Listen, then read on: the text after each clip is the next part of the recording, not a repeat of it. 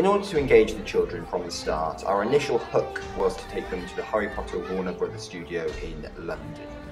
As you can imagine, all of the children were really excited to see what lay ahead.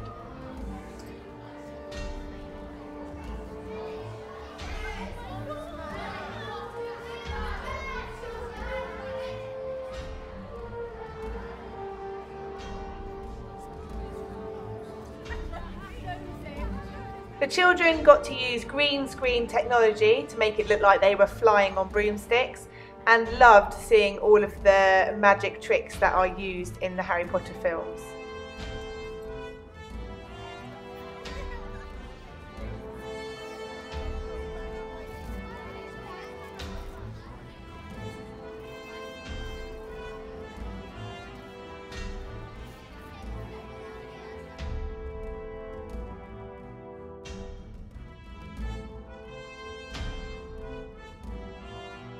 So we were creating mythical creatures for a quest story in Harry Potter, and we used Paint 3D to make all these creatures. And my creature was an ice dragon called Snuffles. He lives on Mount Everest, and in winter he comes down to Hogwarts. And I've got some script about it, but I'm only going to read it up to there. Snuffles is a very special snow dragon. He is a lovely protective creature who is endangered. With his holly-shaped wings and his bear-like feet, for years the Mockadillo has killed and slaughtered Snuggins with nothing but destruction. Following on from the mythical creatures the children had created using Paint 3D, they then wrote character descriptions to go alongside them.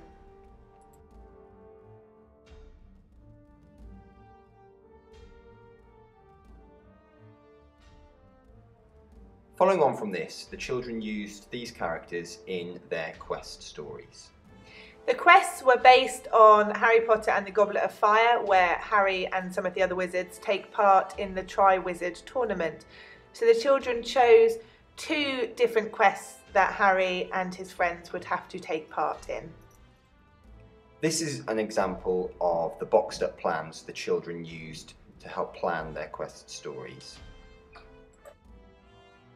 We created a collaborative learning platform using Teams, and this enabled the children to write their quest stories directly onto Word Online and gave them the opportunity to give some really constructive feedback, as you can see where they've opened a chat on the right hand side to be able to give some really purposeful feedback.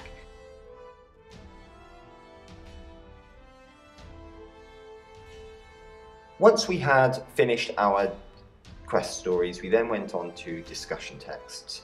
In order to teach the children the structure of a discussion text, we introduced them to high quality models. In order to learn the structure and language of this text, they used a Talk for Writing text map, including actions. After the children had learnt the text, we used a boxing up grid to show what needed to be included in every paragraph.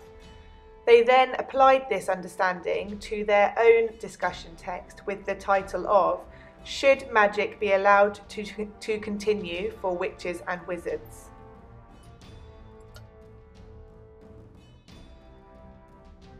Once the children had finished planning, it was then on to writing and feedback. Using our collaborative learning space in Teams, the children typed up their work straight into the online platform.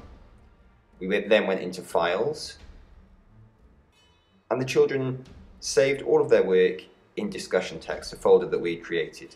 This allowed them to go in and see all of the other children's work and give them some constructive feedback.